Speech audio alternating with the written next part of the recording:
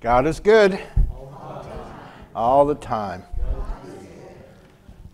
Good morning, and thank you for coming once again to our worship service. And like I said before, I say before we'll get started, and others will come. But let's start with our call to worship.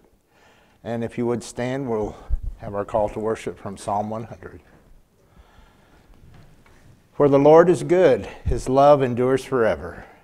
His faithfulness continues through all generations. Psalm 105. Let's pray.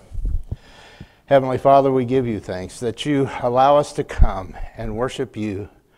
We thank you, Lord, for this season. We thank you, Lord, for this nation where we have the freedom to worship. And we thank you, Lord, for your evident blessing on us. We ask, Lord, that you would bless us now through this time that we gather together. May our worship be as good as your grace and love, and we can't match that, Lord, but we can through the power of your Holy Spirit. So come, Holy Spirit, and fill our hearts. Help us, Lord, so that we may worship you in spirit and in truth. In Jesus' name, amen. Our first hymn this morning is Victory in Jesus, number 415.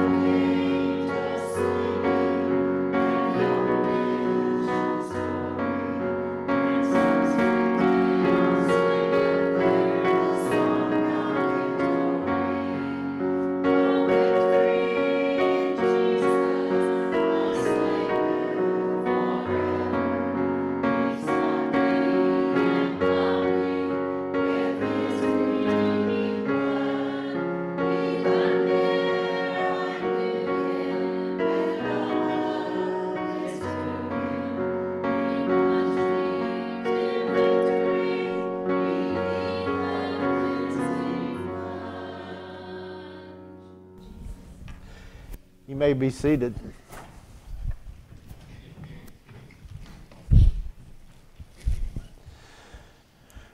Well, these past weeks I've asked how Lily Mae is doing, but she's here with us today, so. I very much appreciate walking through that door. That meant a lot to me, and I also want to thank everybody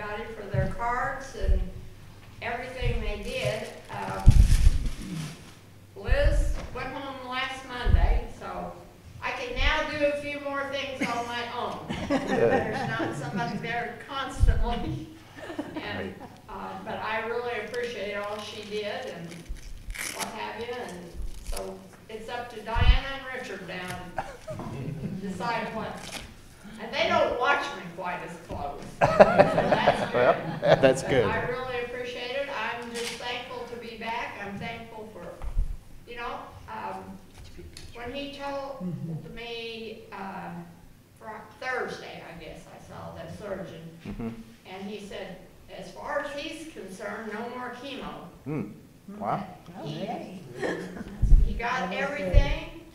I think he, along with a whole bunch of extra stuff probably, and then they damaged the nerve in my right leg, so that's why I'm on that walker until I can. It's coming back. Good. I haven't totally lost it now, but Great. it'll just take a while.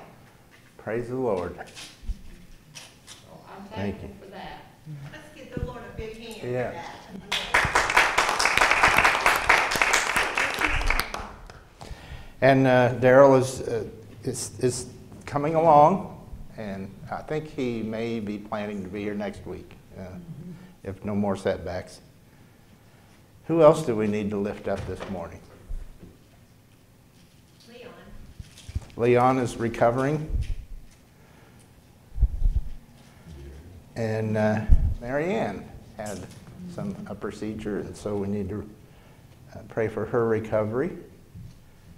Yeah, you probably need to pray for Ken more than me, but Again. I did see Bev this week. She looks good.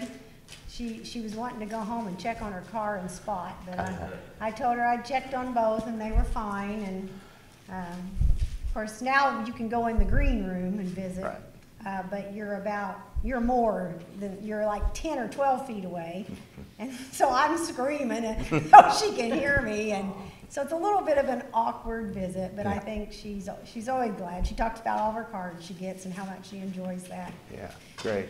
And then we need to keep Gary and Jeannie still in our prayers. I mean, he's, as far as we can tell, he's doing as good as he can do during the treatment. Good. But it's pretty intense. Yeah. It is. Yeah. Yeah, and I think his hope was just some improvement, something, you know. That, I think they worked real hard, right, Connie, on the nausea from the chemo.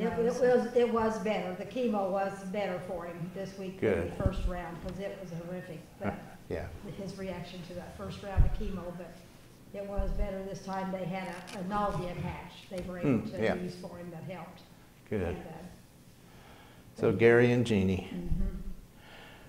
Any others? Yeah, Anita. Jimmy, we have been blessed this week because Kelsey was in a terrible wreck. Yeah. And she was uninjured. Praise the Lord. And I just want you to please pray for her to have good driving skills and God to keep his protective hand upon her. She's such a blessing to us. Yeah, we didn't hear about it till a couple of days later, and it's a good thing because Grandma would have been, you know, there. Any others? Darling's family could use your prayers. Lois's funeral was just. Lois. I Okay. was very blessed that Lois was here, but we're also miss her so bad. Yeah. One of a kind. Yeah. You can use about anything, and nothing ever bothers her. She can have 50 people come into her house and unexpected, and she can cook up a meal just like anything. She's just going to be really good there. Thank you. Ronnie and her two children, Rhonda and Ronnie Peter. Yeah. I mean, I'm also thinking of Carly and Zoe. They show improvement, and then maybe they'll come and they'll be sleepy, and we go backwards just a little bit. But it's such a blessing to be able to have those little babies there every day. I love it, and just that the Lord will give them good concentration and comprehension, and that they will have the strength they need to hold out. All all the children for that matter, and finish this year strong.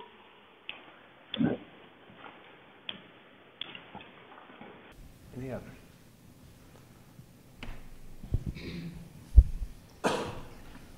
If there are no others, you're always welcome to join me here at the altar if you'd like to lift these prayers or any that you have on your heart today. You're welcome to join me here. Let us pray. Heavenly Father, we give you thanks for your love and your grace, for your healing of mind or body or spirit or all three. We thank you, Lord, for your evident healing on Lily Mae. We ask, Lord, that you would continue to heal her. We pray for Daryl and Leon and Marianne as they recover. May that recovery be blessed by your healing and by your comfort and peace on their hearts as they go through this time. We lift up Bev to you, Lord. I thank you, Lord, for all who have expressed their love for her and that she receives it and knows that she is loved. And so, Lord, I ask that you would continue to guide us and lead us to show the love that you pour into us to her. We lift up Gary to you, Lord, as he goes through this difficult time, and I praise you, Lord, that they have found a little more comfort in his treatment, and I ask, Lord, that that treatment would be effective. And we pray for Jeannie as she faithfully stands at his side and takes care of him during this time. We ask, Lord, your healing in so many ways in that situation. We give you thanks, Lord, that Kelsey was uninjured and that you kept her safe, and just ask, Lord, that you would keep her safe and all of our children who are away from home at school. Keep them safe, Lord, as they go through their days. We lift up our students, all the students. May their hearts and their minds be open to learn what you would have them to learn and to discern what is not in your will and in your purpose. And that through their learning, may they come to glorify you. And Lord, we lift up a family who has lost a loved one. We lift up Lois's family. May they remember her and those memories be fond. May they live out the things that she taught them and the things that you shared through her with them, and honor her life. And I ask, Lord, that you would comfort them. We honor you for your hope and your promise through our Lord Jesus Christ. And these things we pray in the name of Jesus. We ask, Lord, that you would hear our prayers that known only to us that we need to lift to you. We ask, Lord, that you would hear those now as we lift them to you in this moment of silence.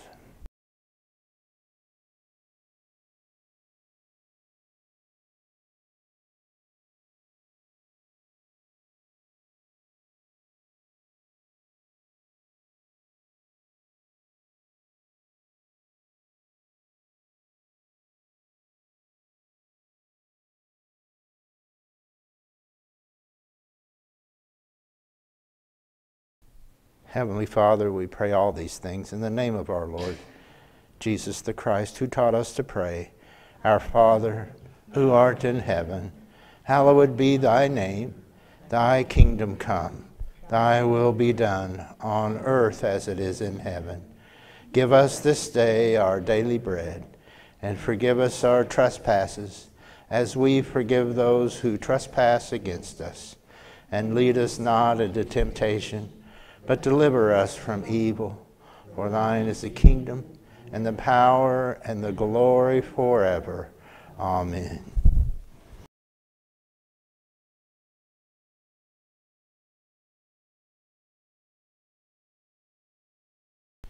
We will once again acknowledge and celebrate our time of giving as we join in our offertory verse, and we'll sing Sanctuary and then stand for the doxology.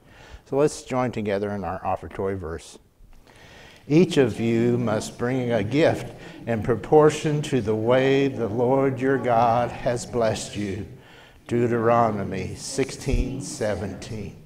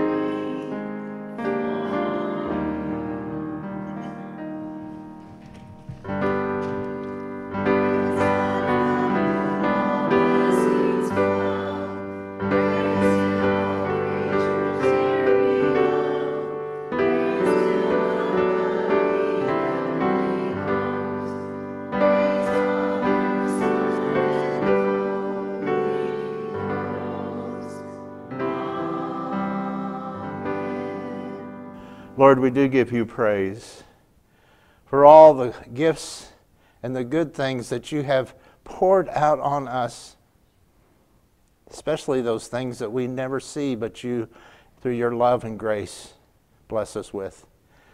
We ask, Lord, in this time that you would receive what we have brought to you. We know, Lord, that it's hard to do that in the proportion that you give to us. But we pray, Lord, that you would receive these gifts back to you. We ask, Lord, that you would help us to be faithful and use these funds in the way that you have designed to bring forth the good news of Jesus Christ into this community and into the world. In Jesus' name we pray. Amen. If you would, remain standing for the reading of the gospel that this week comes from the 21st chapter of Matthew, verses 23 through 32. Jesus entered the temple courts, and while he was teaching, the chief priests and the elders of the people came to him. "By what authority are you doing these things?" they asked. "Who gave you this authority?" Jesus replied, "I will also ask you one question. If you answer me, I will tell you by what authority I'm doing these things. John's baptism, where did it come from?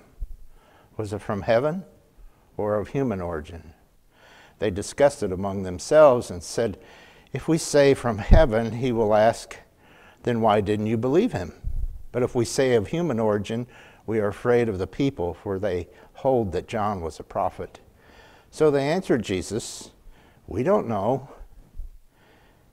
Then he said, "Neither will I tell you by what authority I am doing these things. What do you think? There was a man who had 2 sons. He went to the first and said, 'Son, go and work in the vineyard.' 'I will not,' he answered, but later he changed his mind and went. Then the father went to the other son and said the same thing. He answered, 'I will, sir,' but he did not go. Which of the 2 did his father's will?" "The first," they answered. Jesus said to them, "Truly I tell you, the tax collectors and the prostitutes are entering the kingdom of God ahead of you. For John came to show you the way of righteousness, and you did not believe him. But the tax collectors and the prostitutes did. Even after you saw this, you did not repent and believe him." Would you pray with me? Heavenly Father, we give you thanks for your word and the instruction it brings to us. And today, Lord, may we open our hearts and our minds to your word. Come, Holy Spirit, lead us through these words, that we may know what you know that we need to take from it, to place in our lives to understand you better and to serve you even more completely. In Jesus' name, amen. You may be seated. This is a kind of a tough passage. Jesus is talking pretty tough here. But he's getting down to the basics because you see he's about to be crucified. Just before this, he has entered Jerusalem, what we call Palm Sunday. You remember that Sunday? I hope you remember it. You know, that was like the first Sunday almost that we couldn't meet anymore. Do you remember that? That seems like a long time ago. I had the palms ordered. They were here, and we never got to use them. But it's after that. He enters the temple. We know that he cleansed the temple. Remember, he cleansed out the money changers and the buyers and the sellers.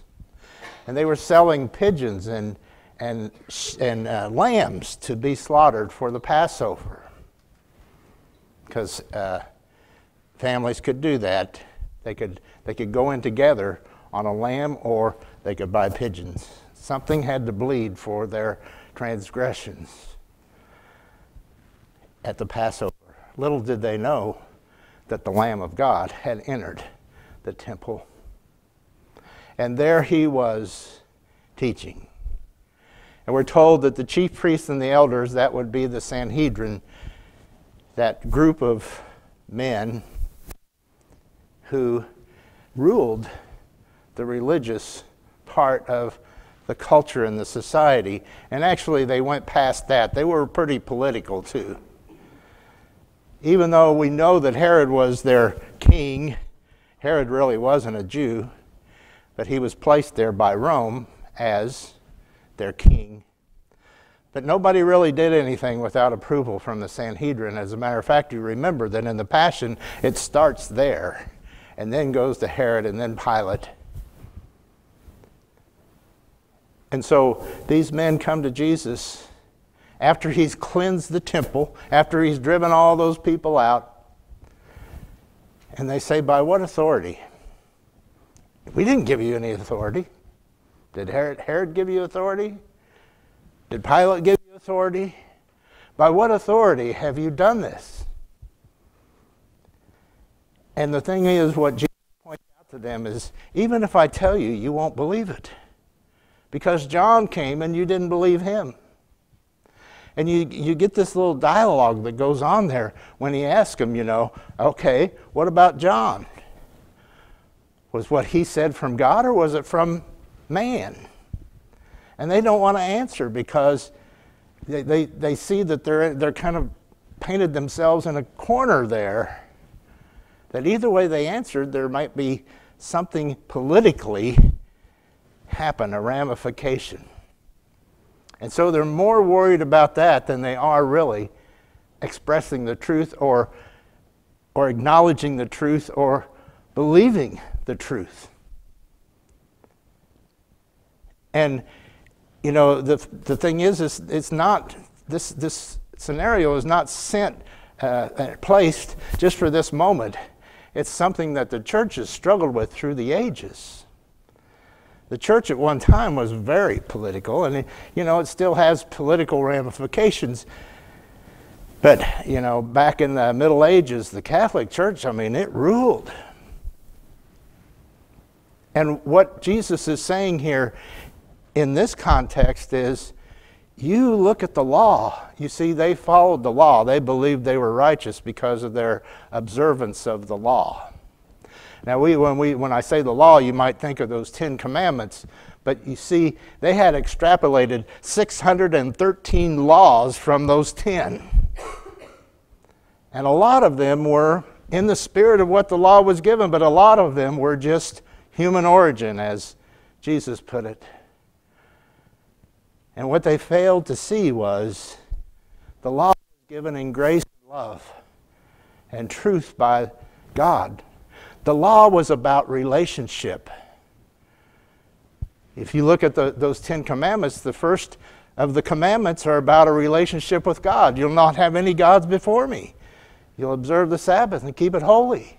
You won't use my name in vain. And the rest of the law is about relationship with one another. You know, don't murder, don't steal, don't lie. And so Jesus is saying, you've missed the point here. And you're leading this whole bunch of people, God's people, down into a rat hole because you are more concerned about your political standing and your standing as a priest than you are about the truth of God and the grace and love and truth of God. Well, you can imagine, you know, that didn't set well with them. As a matter of fact, you know, we're told, you know, especially in the Gospel of John, that since the time that he raised Lazarus from the dead, they conspired to kill him. It's almost like, you know, okay, we're okay with you feeding 5,000 people or 5,000 men and their families. We're okay with you, you know, healing a blind man, but raising somebody from the dead, that's where we draw the line. You know, we got to get rid of this guy. But we're told in Scripture that this one would come with great authority, that he would be designated as one with authority. We read it in Isaiah 53. Isaiah 53 is that chapter in Isaiah that is, you know, really messianic. It says, therefore I will give him a portion among the great, and he will divide the spoils with the strong, because he poured out his life unto death, and was numbered with the transgressors, for he bore the sin of many, and made intercession for the transgressors. Now listen to this. Why is he going to be put among the great? Because he poured out his life. Where does Jesus' authority come from? It comes from his sacrificial obedience. It comes from his love for us. That's why when he refers in Scripture more than once that his glory will come at the cross. When he gave himself for the world at the cross, that's when he came into his glory.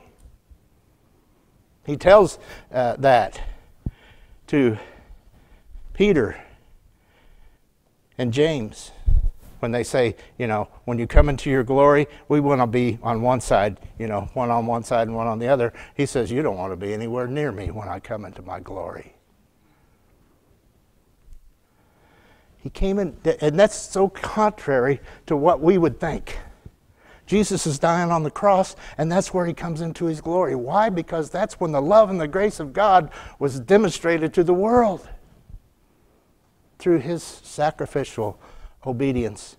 And through that blood, we are saved. We say this around Christmas, Isaiah 9:6, for unto us a child is born, to us a son is given, and the government will be on his shoulders, and he will be called Wonderful Counselor, Mighty God, Everlasting Father, Prince of Peace. And then Jesus says this in Matthew 28:18. All authority in heaven and on earth has been given to me. Matthew 28:18 comes after the crucifixion and the resurrection. He's saying, now, you see, I have all authority. Did he have the authority before? Yes, he did. But now he has proven himself. He has demonstrated to us himself. He has demonstrated to us in a way that future generations will understand the Lamb of God has come and given himself for us. And by that authority, he has done these things. He talks about, you know, I'm sure he's especially got their ire when he said, you know, the tax collectors and prostitutes will get into heaven before you do. And what is he saying there? He's not saying that those who continue that activity will get in there, but what he's saying is those who have been humbled and realized their sins and have come and repented, they know what's going on. You have yet to learn that, even though you consider yourself righteous and holy because you follow the law. If you read Paul, he talks a lot about the law. He talks about the death of the law. And what he's talking about there is people following the law rather than going to the grace of God. He's saying salvation doesn't come through the law, it comes through grace. For it is by grace, through faith, you have been saved. Not of your own doing, the gift of God. Now, we need laws, right? It's good to observe laws. But what he's saying is that's not where your salvation is. That's not where your salvation comes. God so urgently needs us to understand it is by grace that you have been saved. And that's why he's saying these people who were sinners and who you count as sinners and know they sinned, they cheated people, they did immoral acts, they have come to know the grace of God. It's transformed them. In Luke, Jesus says, "For the Son of Man has come to seek and save the lost." Say amen, because we're all lost before we come to Christ. And I want to show you that too in this list of characters, beginning with Jacob. Look at this list. Jacob was a cheater. Peter had a temper. David was an adulterer. Jonah ran from God. Gideon was insecure. Miriam was a gossip. Martha was a worrier. Thomas was a doubter. Sarah was impatient. Elijah was moody. Moses was a stutterer. Not to mention that Lazarus was a dead guy. All these people God used. And they transformed themselves into a vessel that God could use. God worked on their spirit and worked on their souls and called them into use. And what does this say? It says that God doesn't look for people that are following all this righteous stuff. He's glad that we observe, once again, the laws. He's glad that we live that life. But what he's looking for are people that know that they're imperfect and know that he's God and give themselves to him and his service. And all these people who had these imperfections did wonderful things for God through his grace and love on them. And he does the same for us. All of us here have something that we don't want anybody else to know. I'm just sure of it. But God knows. And the thing is, God still loves us, and his grace is still upon us, no matter what we've done. All he asks for us is to repent and be transformed. Move out of that.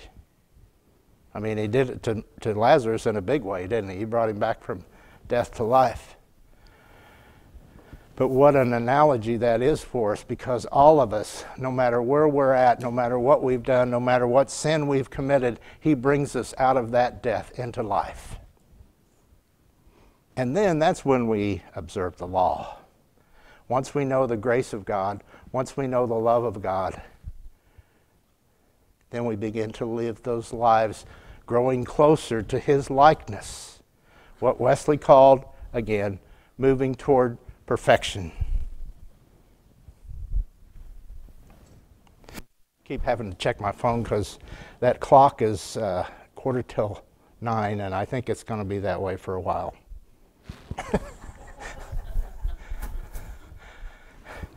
Speaking of which, I didn't know this till yesterday when I was watching the news, but did you know yesterday was the autumnal equinox? Yesterday we had 12 hours of light and 12 hours of dark, and guess what that means?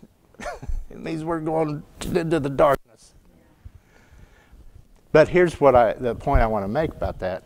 when these men who followed the law and saw their righteousness in the law, what they believed was if they could keep this balance between the bad things they did and observing the law, they were okay. And so that's why Paul is such, he tells us that the law, enslaves you, it chains you. And that's what he's saying is people spent their lives trying to observe the law so that they could counterbalance the sins that they committed. And he says, no, it's by grace. It's by grace that you have been saved through the blood of Jesus. Praise be to God. In Psalm 22, some of you heard me preach that around Lent. And I was thinking, there again, talking about Palm Sunday, it reminded me that the last time we met together was the Sunday evening service here, the Lent service. You remember that? That was the last time we met before we went into, isolation or whatever. And I was worried that nobody'd come, because at that point they were saying, don't get together. And I think they said don't be in crowds more than 150 or something like that. And, we were about full, But in especially Good Friday, you'll hear me talk about Psalm 22, because if you read Psalm 22, you will see the passion. You know what the first verse of Psalm 22 is? My God, why have you forsaken me? And then it goes on, and if you read through that, you'll see everything that happened in the crucifixion. And then this is the end of it. For dominion belongs to the Lord, and he rules over the nations. All the rich of the earth will feast and worship.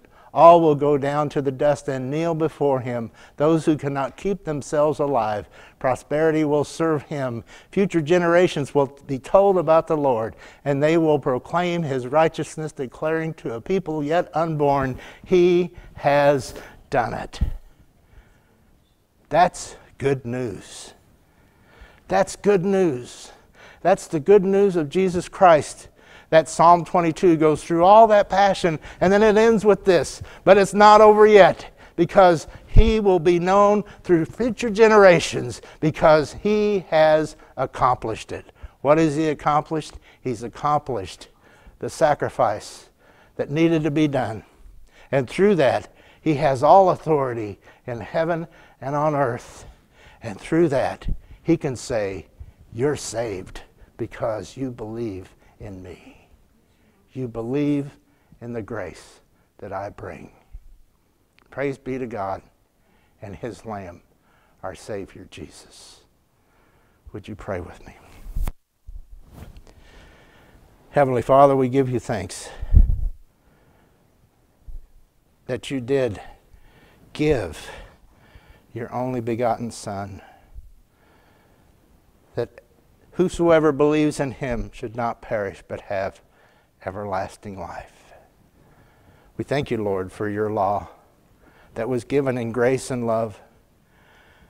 But we thank you, Lord, first for our salvation brought to us through your grace and your love and through the blood of your Lamb, our Lord. Help us, Lord, to never forget it is by your grace. Help us, Lord, to show your love and your grace to others by observance of your law, but to always know that our salvation comes through your grace, our Lord Jesus. We pray this in his name. Amen.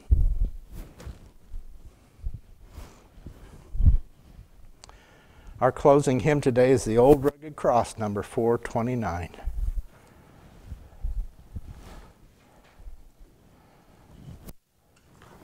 Let's all stand as we sing together.